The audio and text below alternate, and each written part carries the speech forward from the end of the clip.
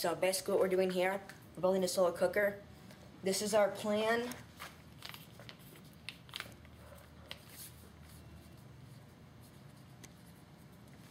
We're gonna have one large box, and inside this box, there's gonna be a smaller box up near the top.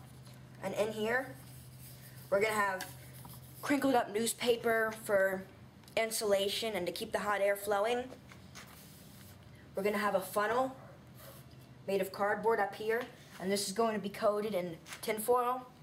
And what that's gonna do, it's gonna direct the sunlight.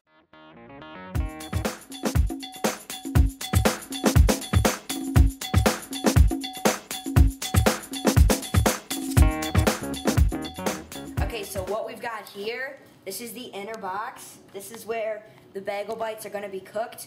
We are gonna finish these 3 sides, but for now we've got the bottom and the right side done.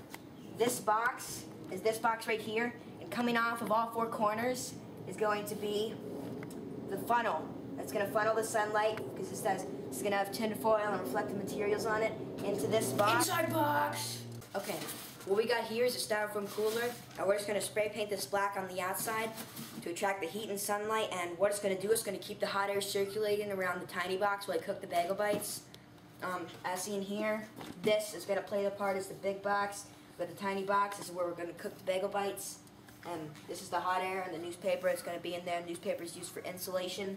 It's just gonna keep all the hot air circulating.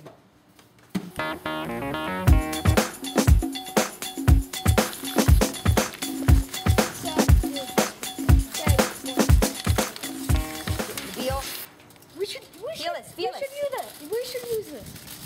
Okay, Oh, well, it's reflective. what if, tell me that's not reflective. Where is it? Why is this working? Ow! This is our solar cooker so far. Why?